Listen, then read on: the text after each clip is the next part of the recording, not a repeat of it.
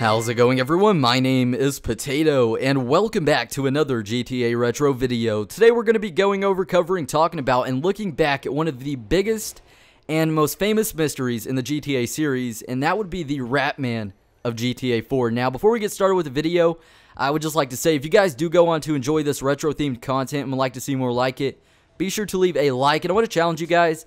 I want to say, if we can reach 1,000 likes on this video, I will upload another mystery video covering the San Andreas Bigfoot mystery. So, if we can reach 1,000 likes, I will have that out and uploaded, but you guys got to help me out, of course, in doing so. It takes less than a second to leave a like, so if you can do that, that would be greatly appreciated, as well as be sure to subscribe if you haven't already. That way you never miss out on an upload. But with all that said and out of the way, let's go ahead and get started with the video. So, the Ratman of GTA 4, this whole mystery essentially started after GTA 4 was released, shortly after, with an image that was uploaded to the internet, which I have up here on the screen. Now, this image, you can see it has two things. It has a player, and in front of the player, there is what looks like an NPC character model, of course, but if you look at his face closely, you can see it does look like this character model has the face of a rat. Now, I want to say that I believe this is the only known image of the Ratman from GTA 4 that we have anywhere. There's no video evidence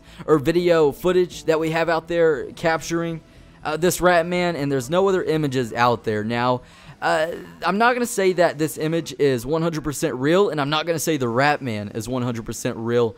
Regardless if it's real or fake, it's still a very interesting mystery inside of the GTA series and GTA 4. So, the Ratman is described as, of course, being a literal Ratman who is a very tall, half-rat, half-man creature, of course. Now, it's said the Ratman will kill and attack the player at any given time when the player least expects it.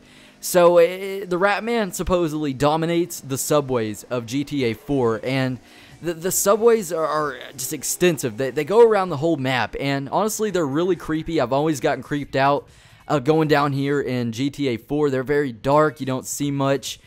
So the subways are very interesting. Now, there are there's different evidence pointing towards the fact that there could be a Ratman in GTA 4, and some of those appear on TV in GTA 4. If you ever sit down inside of your apartment and watch TV, there is a Weasel News segment that will say that the mayor's going to flood the subways due to a rat infestation. So that could be pointing towards the fact that the Ratman does appear in GTA 4.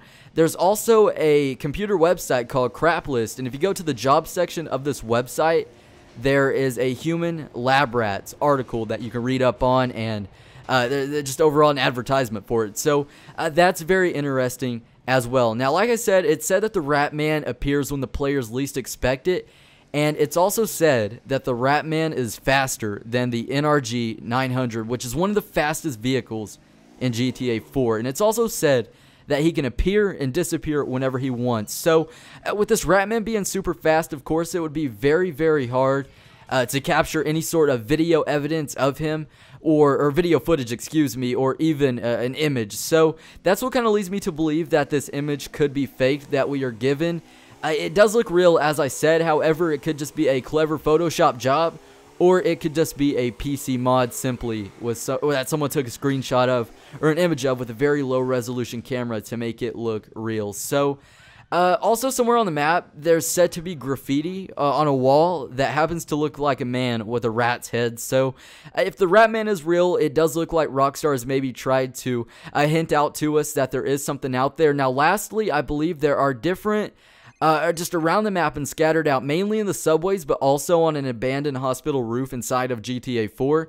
There are traces of, quote-unquote, the Ratman's blood, which are puddles of orange, dried up looking blood. So that's very interesting. Now, I want to say one more cool fact is that in GTA 5, the Ratman is rumored to appear in the sewers, and you could hear, and the reports of this are on a much smaller scale, but he could be found under freeways, near hobos, or in the sewers. And in the sewers, it's also said that if you shoot at the rats that you see down there, you can hear a distinct, deep laughing sound. So that's very creepy, and this laughing sound is said to come from a locked off area that you cannot access inside of GTA 5. So that's really interesting. Maybe Rockstar threw that in there as a hint, an Easter egg towards the Ratman of GTA 4.